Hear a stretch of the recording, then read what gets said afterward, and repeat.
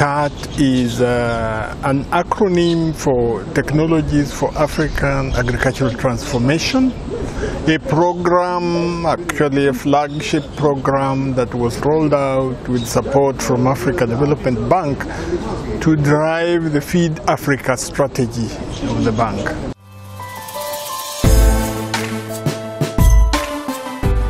In my view, I think the policy compact is very important and very cross-cutting because there are many policy constraints affecting commodities. In fact, all the commodities have policy-related bottlenecks that need to be addressed. And I say this from a point of facts because they have expressed this. They have sent me a list of all sorts of policy-related issues. And these have to go away before we can realize the dream of agricultural transformation.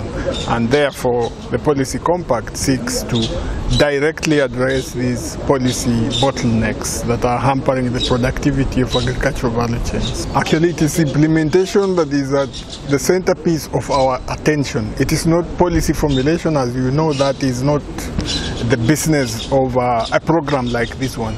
It is implementation, and we are not also going into to take over implementation. We are just trying to create an enabling environment, whether it's information, whether it's capacity, to help governments implement policies that align with agricultural transformation. The future of African agriculture is bright.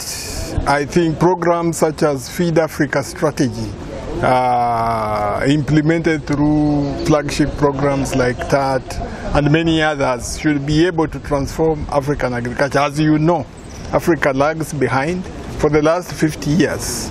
When other countries or other regions have leaped forward, it is our dream to catch up, and programs fueled by Feed Africa strategy such as TAAT give us the hope and the impetus to dream, to leap forward and catch up with the rest of the world.